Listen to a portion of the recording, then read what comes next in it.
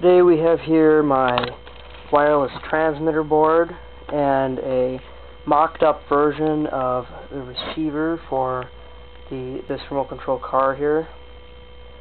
Right now these two contain the same program, except that this one is rigged to transmit and this one will not transmit.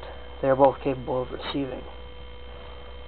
What I have done here is I have a Cypress wireless USB chip on a backpack board that I designed to convert voltage levels from 5 volts to 3.3 volts. I have it hooked up to a PIC 18F4550, which is currently running because I'm having power supply issues. So I just keep it on until I don't need it anymore. And over here it's the same thing, except the whole thing is all wrapped into one little package, complete with the PIC, regulator, power supply, and the backpack, which is underneath the Cypress board. So what happens is this transmits packets at an interval of 25 milliseconds, and this one will receive them when it's turned on. So when I turn it on, the lights right here, the 4 lights, your pointing device. These 4 lights, the top one will light up saying the wireless chip is turned on and working properly. The third light down will flash if anything is being received.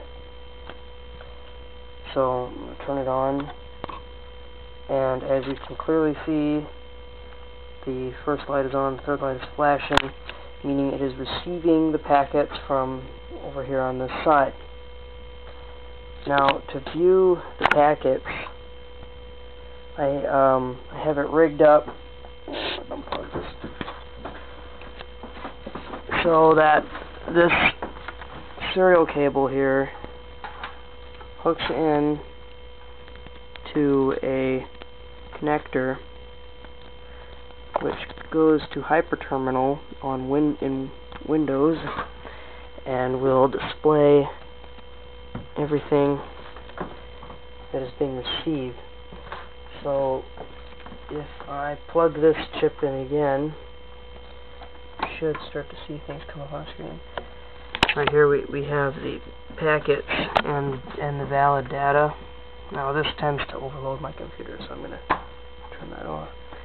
Okay, now if I turn off the transmitter here by flipping my switch, that turns everything off over here, and then I plug this in, the receiving light will not flash, proving that this does indeed work.